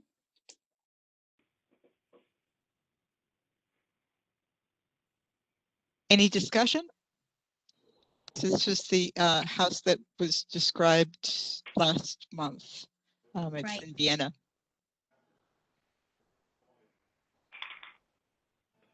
Okay, hearing none, we can go ahead and call the vote. All those in favor say aye. Aye. Aye. Any opposed or abstention? Hearing none, that motion passes unanimously. All right. Okay, So we have and another house on the inventory. that's another property. The inventory committee met Monday, April 5th, just earlier this week, and we discussed our ongoing inventory nominations. And then we moved to a discussion of something that we'd like to consider. And first, we'll do some research into it. For National Register nominations, there's what is known as a multiple property nomination. And we would like to consider using that in Fairfax County. I think the best example for National Register nomination is Rosenwald Schools. They've done the research on why the program, why the buildings are significant, and then each person who does a nomination of an individual school can use that basis and then just describe their own particular individual building. We are thinking that this would be useful for Reston, for the architecture that was shown up on the as a result of the survey. It would fit under the Reston New Town concept. And Tammy suggested very cleverly that we do Route 1 commercial highway architecture. So 2 members of the committee and Denise will be working on the feasibility of this. We'll see if it will work for us, and you'll hear back from us at when we know more. And I have no report on any of my other subjects. That's fine. That's not a problem for that. Okay. Markers, Mary. Before we do that, I have Gretchen's report. Okay. The semi-quacentennial report. She attended a virtual state commission meeting on March 12th, where the focus of the meeting was a presentation by the American 250th Foundation staff, where they were laying out plans for organizing the 50 states for the celebration.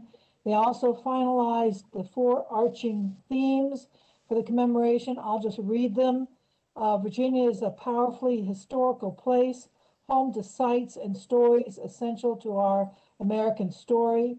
The Revolutionary Challenge continues. Here in Virginia, the American Revolution was a war and more than a war, and we can tell our history to reflect the fullest American story. So that is the State Commission's report.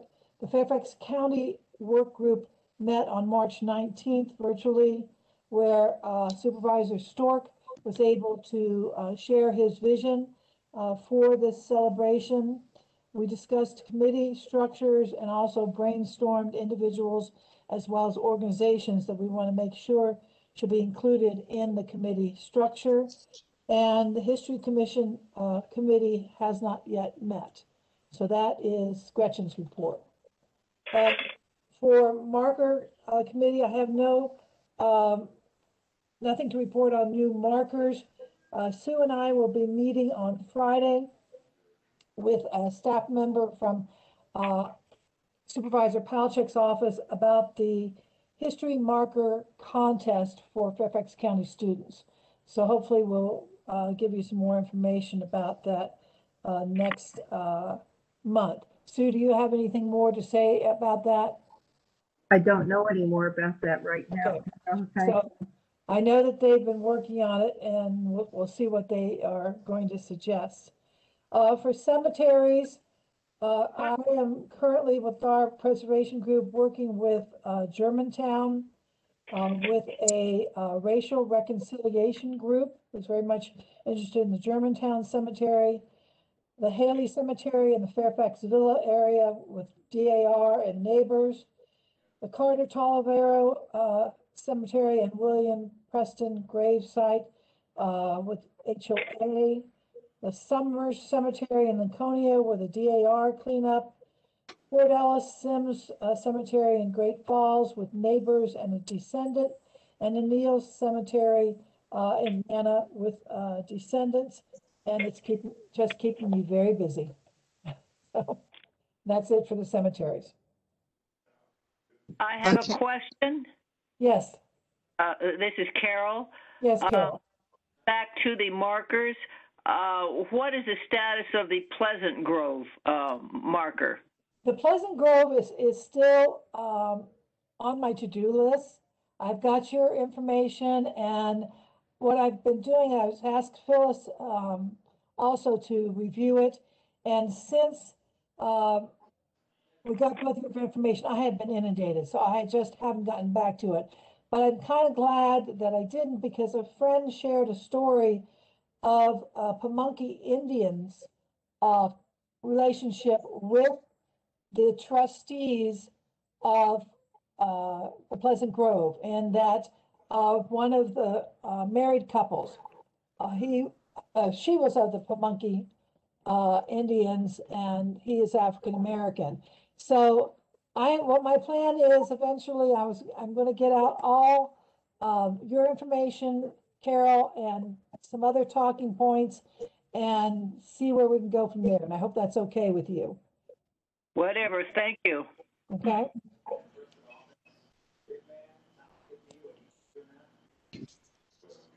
All right, thank you.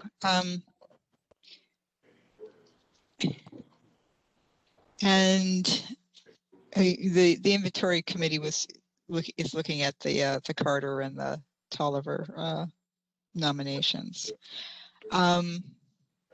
Any other comments or questions? Sorry, I'm losing my place here on my own notes. All right, ethnic and oral history. Esther, back to you. Thank you. We're excited. Our last meeting was on March 23rd, and I had a full committee present. We had a good WebEx event going on. The Oral History Project is underway, kicking off this month. The title is Fairfax County Looks Back at Our Recent History, with a subtitle, The Late 20th and Early 21st Centuries. I know it sounds long, but it says what we need.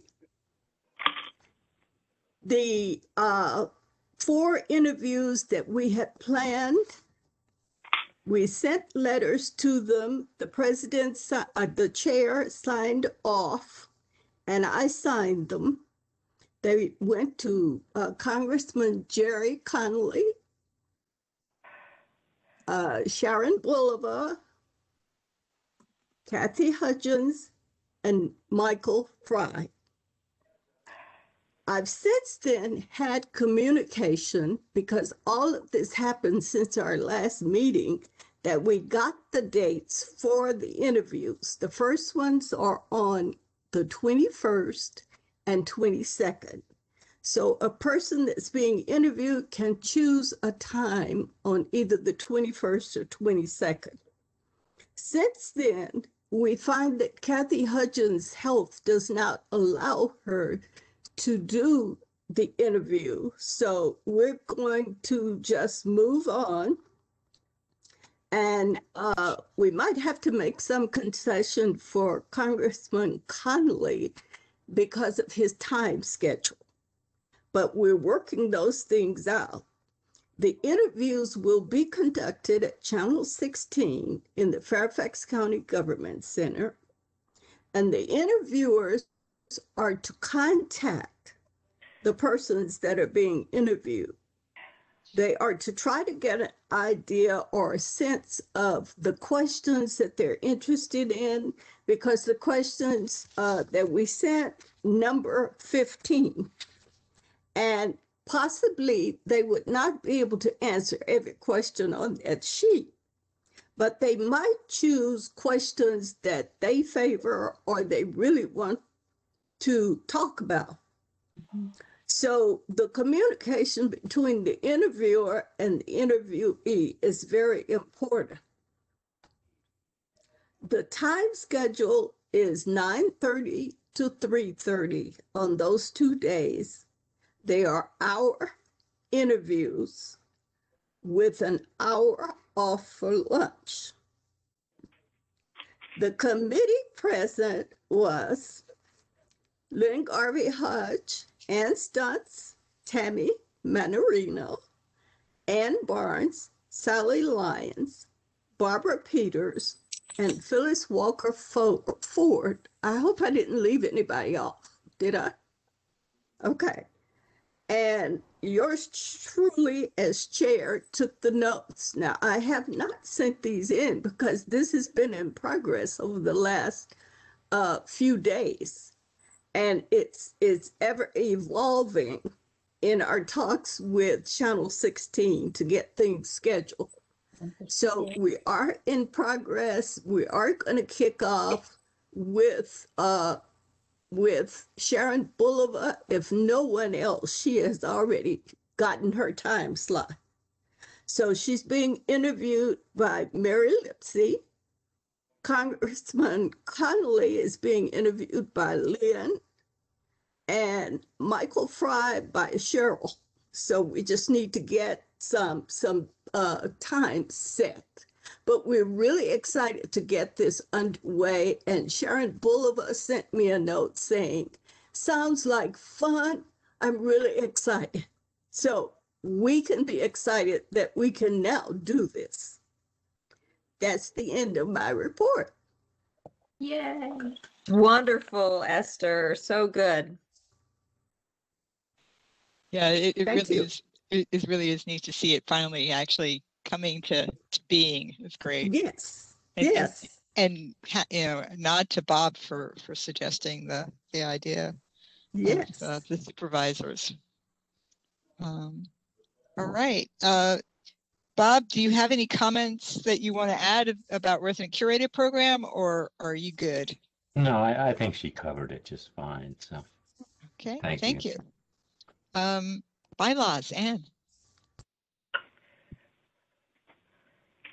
Hello. The Bylaws Committee met on Thursday, March 25th, and we had a very good meeting. We had a quorum. The members that were there were Commissioner Elise Murray, Commissioner Carol Hedrick, Commissioner Ann Stunt, Commissioner Cheryl Rapetti, and yours truly, Commissioner Ann Barnes. Commissioner Lynn Garvey Hodge, of course, had an excused absence for her many things that she was involved in.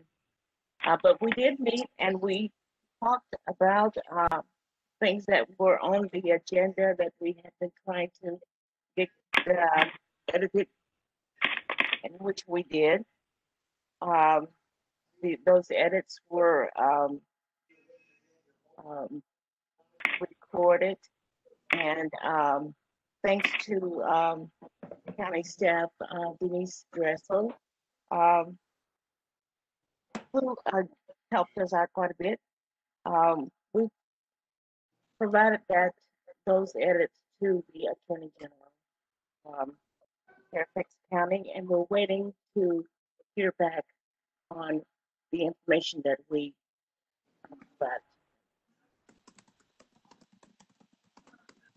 And that's basically my report. We will be hearing back from the AG's office, I hope soon, and I will keep the commission informed of what the results are. And of course, we will provide the edited version of the bylaws to the full commission at the appropriate time. All right, thank you so much, Anne. Anne Stuntz, do you have anything for advocacy? We did not meet. Right. And I'm sorry, did anybody have any questions about bylaws? I didn't mean to skip that. ARB, do you have anything to report, Elise? I owe you a report for several months, and it didn't really sink into me until like today. So I will write a multi-month report that will be in the share file for next meeting. And, sounds great. But basically, things have been quiet with the ARB. They usually are over the winter months. And the revised guideline program keeps moving along. All right, That's my sounds great. report. Okay, thank you. Fairfax City. David, always have to be so patient. Thank you.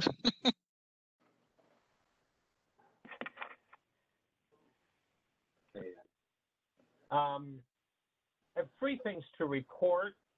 Some of you may be familiar with the structure referred to in the city of Fairfax as Old Town Hall. This is a structure in the center of our historic district, which is one of our most iconic buildings in the city, constructed in the year 1900. It was a gift to the community by Joseph Willard, who was the son of the Joseph Willard who started the Willard Hotel. And we had a situation where at 4 o'clock in the morning, one of the columns of the building simply fell away from the building and collapsed onto University Drive. This just happened to be captured by a red light camera that was right there in that intersection. So we have a video of it. Fortunately, no traffic was coming through at that time. If it had hit a car, it would have been a very serious circumstance. Anyway, this has resulted in our having Doug Gilpin from Charlottesville, who is an architectural historian, or historic architect, I should say, come up the very next day. And we had civil engineers come immediately. They shored up the building. And the long story short, 3 of the 4 columns need to be replaced. We'll probably replace all of them at a cost of about $400,000. However, this led us to look at the front porch on which the columns sit, and we realized that porch was deteriorating, which led us to look around the entire exterior of the building. And so we're now probably closing in on between $700,000 and $1 million. So we found $100,000 of funds to bring in a firm that specializes in both the engineering and the architectural history of the building to do a complete assessment of the building and bring recommendations back to us. But we are probably looking at a $1 million upgrade of this facility. If you drive through the city, and you will see the portico that has temporary support structures holding it up. And it's now been this way for about 4 months, and we're starting to get some community comments about it, but we want to go about this the right way. And so this is probably once in a 75-year opportunity to get this building right. The building is on the National Register. So that's one issue that's in play for the city. As you recall, I have mentioned in the past, Fairfax City, connecting Fairfax City for all, learning about our history and in a new way. And I want to call your attention to a program tomorrow evening that the city is sponsoring online at 7 p.m. It's the Fairfax Schools, Racially Separate to Desegregation to Diversity. So it's going to look at through a window of the last 65 years, from a segregated, racially separate to a desegregated school system to the diverse system that it is today. And there's a number of people who are going to participate on a panel. I will forward this to Denise and have her share it with all of the commissioners. And then earlier this evening, Denise sent you something at my request. The Northern Virginia Health Foundation is sponsoring a program on Wednesday, April 28th at 1 p.m. And it's a quite interesting, different kind of approach. Heather McGee, who was a nationally known economist who has authored a book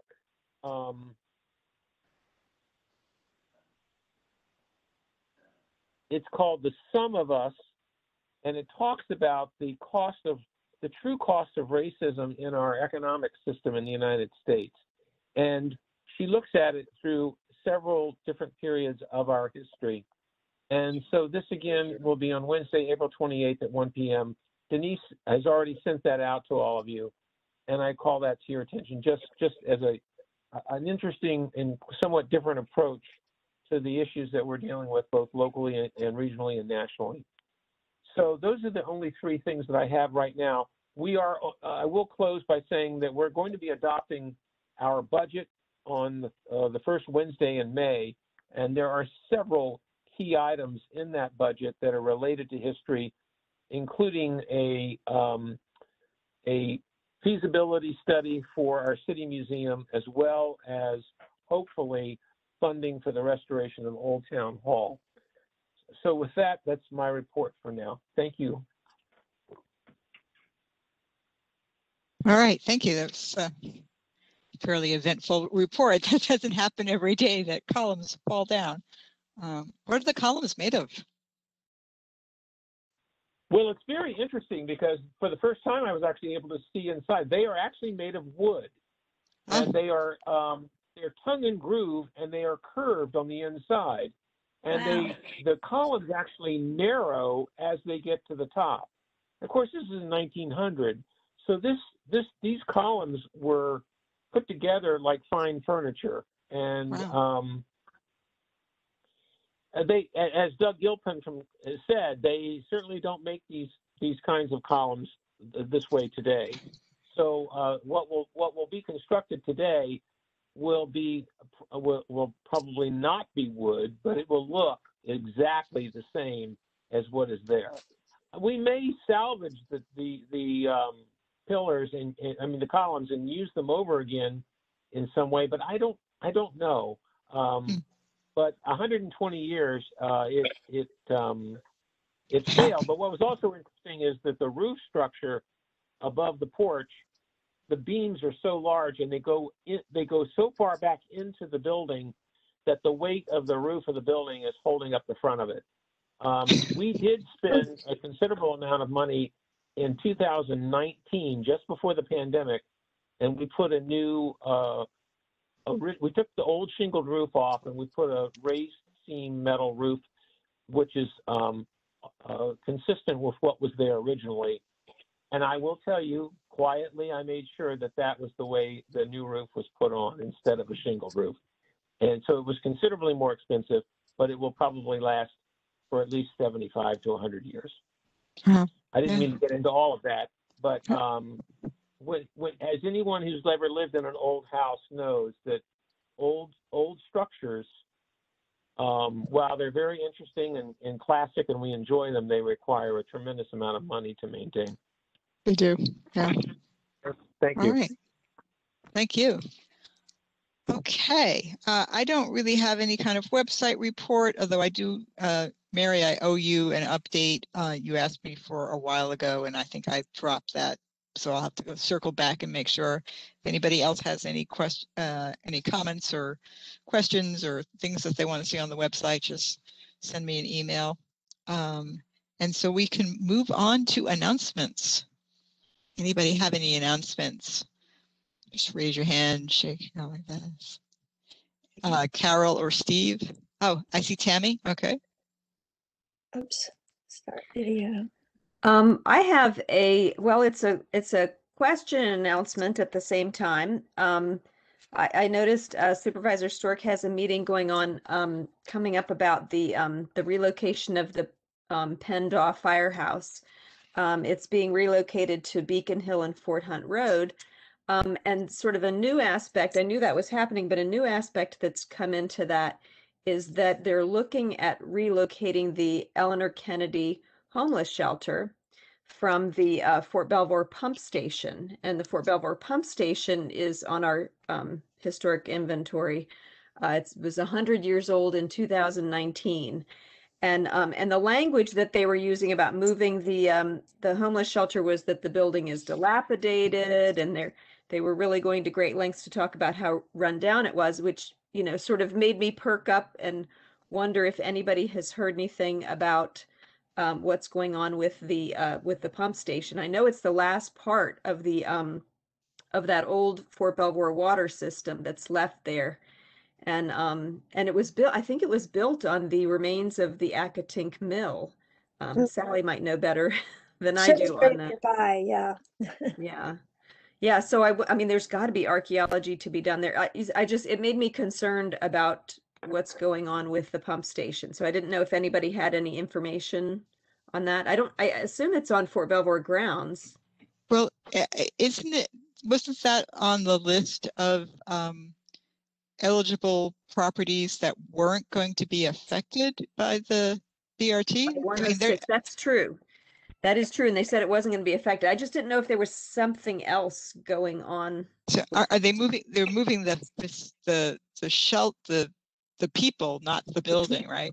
Right. Yeah. They're moving the people. They're saying it's not a very good, and I, you know, I mean, talk about adaptive reuse, right? Using a pump station as a homeless shelter. I'm sure that it's not a, you know, perfectly suited for that purpose. So, so I completely understand why they would want to move that activity to a different location. I just wasn't sure, you know, what was going on with the building, if anything. I just was concerned about the description of it and all of that. So. If it still belongs to Fort Belvoir, we should talk to the Fort Belvoir historian. Right. I was going to say, we should have to see who the owner is. Yeah, I wasn't sure because it's right along the highway. So I could, you know, I could understand if it was Fort Belvoir property, but I could also understand if it was still, you know, part of Fairfax County too. I mean, it's both, but anyway. And Sally, depending is on there- the Fort Belvoir historian, my understanding was when he retired, they didn't replace him. Well, they have had some contract employees there that are staying. Oh, okay. The last time I checked, yeah. All right. And depending on where this is, there has been a great deal of archaeology done. So if there was going to be anything, you know, anything additional out there, I certainly could look at it. But I think that, you know, in between the different things that have been done out there, I'm relatively sure that the archaeology has been done. Oh, that's good. Okay. David said he just remembered something that would be of interest. This is not. This is just anecdotal. I had a new member of the Fairfax City Council meet with me, and he said, "Oh, by the way, you like history, that you might find this of interest. I have, in fact, he's calling me right now, but he said, I have in my possession what is believed to be a human hair taken from George Washington." And I said, yeah, everybody seems to have that. Yeah, that's I'm sure that's an urban myth. And he said, well, I have a letter from my great-grandfather that accompanies this artifact that's been handed down to me. And my great-grandfather was friends with a fella in Alexandria during the Civil War, his grandfather had been a close friend of the Washington family. And this letter, he showed it to me, and I said, well, I think the person who might be able to unravel this mystery is Gretchen Bulova. So he got in touch with Gretchen, who put him in touch with one of the curators at Mount Vernon, and they are continuing to pursue this. But it actually, it appears upon at least the initial study that this is a piece of hair that came from George Washington, taken from him on his deathbed shortly after he died.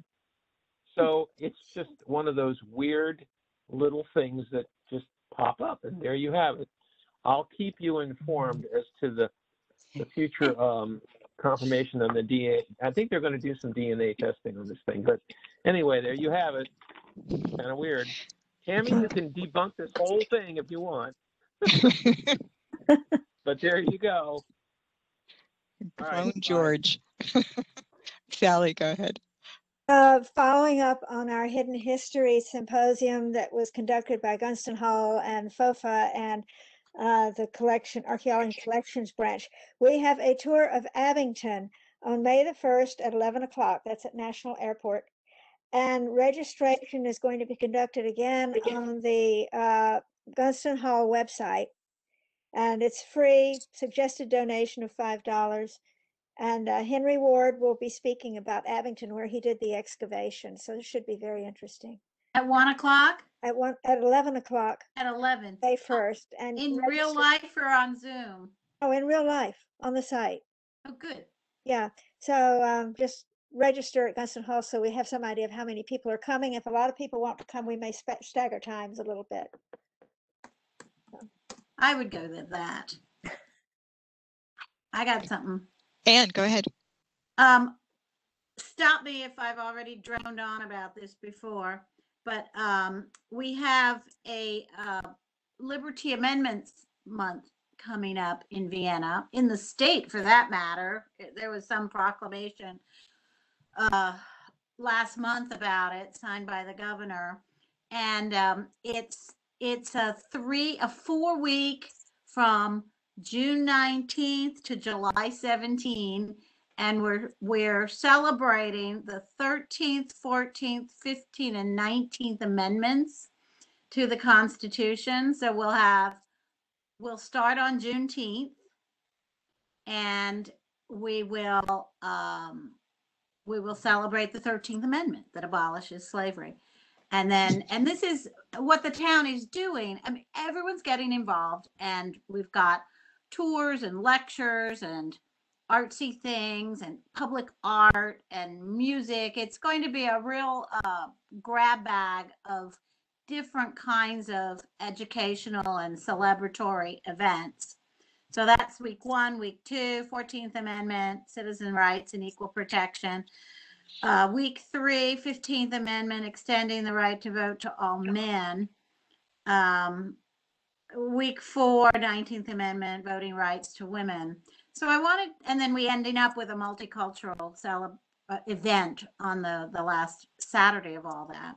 I just wanted to say it to you so you keep your ear out for it, because I think it's going to be kind of cool. It's still unformed. Everybody's meeting, all these different groups are meeting and putting it together, and applications for events are due May 1st.